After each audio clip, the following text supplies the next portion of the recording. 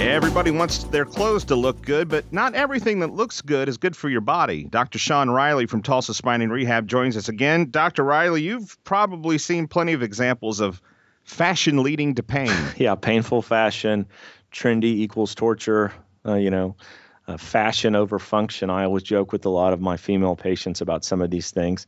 But, I've seen some significant injuries, some things some women have dealt with related to purses and high heels. You guys all knew that was coming. High heels is a biggie. And, as much as I talk to my female patients about this, it's really difficult getting them away from the high heels. But number one, heavy purses is going to, I have a lot of patients that present with neck and shoulder pain. One of the first things that I do is I kind of look down to see what they're carrying.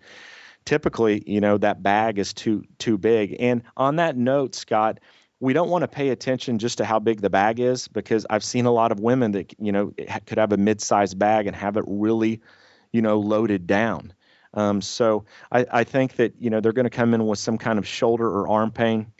It typically isn't anything serious. It's not going to cause like a permanent skeletal deformity. It's just going to kind of be a nagging injury that's going to hurt a lot. So, a few tips that you women can try to work on to prevent injuries. If you carry a heavy purse, obviously this is a no-brainer. Alternate between sides or shoulders. I would also recommend that you switch your handbags so that you're not carrying a purse on every day. Most women out there have a whole plethora of purses and so forth. So switch them up if you can. Or if you have a big tote, like a laptop bag or something, maybe transfer some of those materials into that bag that you can just keep at your office.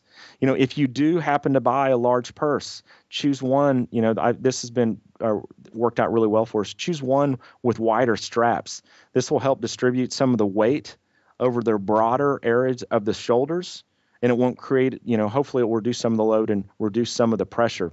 What about the impact of high heels? Oh man, I mean that's a biggie, and we talk about that all the time. And I've seen really serious foot type injuries, from bunions to stress fractures to breaks, plantar fasciitis, Achilles injuries, different things like that. Not only related to the foot, I've also seen a lot of women with low back pain. When I screen a lot of women with low back pain, I typically take, just like with the purse, I'm going to take a look and see what type of footwear they have on.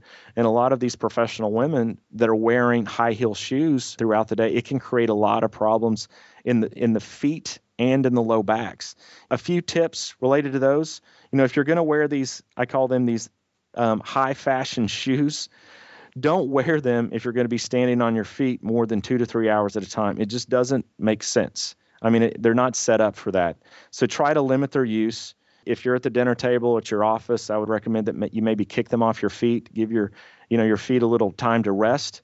Also, if you're at a special event and you need high heels, which, I know all you women do, maybe bring another pair of shoes. So when you have some downtime, you're able to put on these other pair of shoes that might give your feet a little bit of a break. I also recommend that when you're picking out your shoes, be somewhat conscious of what it might do to your foot or your low back. I would stay reasonably within reason, within the length of the heel.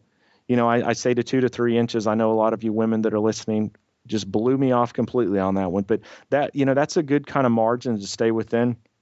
If you can stay with like a supple leather, that's always better too. It'll go a little bit easier on your feet. That really hard leather is kind of tough on your feet as well. And this is something that usually manifests itself over time. Is that right? Or can it be right? Quick? It is, and it's more cumulative. It's typically with foot type injuries, you're going to know if that shoe's uncomfortable. We've all put new shoes on that first day, and your foot bothers you a little bit, but throughout the week or the couple of weeks when you break that shoe in, it gets a little bit better. But a lot of times with these high heels, it's going to be uncomfortable. So with the foot pain, you're going to have problems pretty much. It's going to be quick in onset. Low back pain, though, Scott, is more of like a cumulative or of a chronic.